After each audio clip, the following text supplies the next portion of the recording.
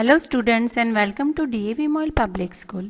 Let's start our today's mathematics activity of standard 8th. And in today's activity we will represent different points on the Cartesian plane. Cartesian plane means the graph paper and the two axes which cuts at the origin. One is vertical and one is horizontal. So let's have a fun with the activity. Before starting the activity, you have to note down some important points. For writing an activity, you have to take A4 size paper, chart paper or any other plain paper.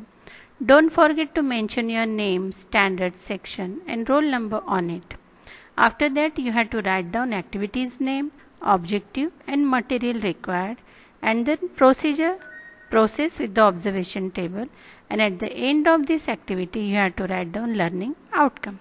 So let's see our today's activity. Activity representation of different points on the Cartesian plane. The objective is to identify and understand the figure by plotting the points. Material required is the graph paper, pencil, scale and ruler.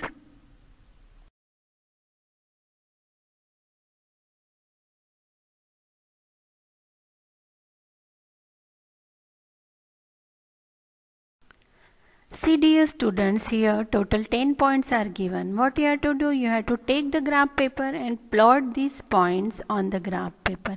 And after that, don't forget to write the learning outcomes.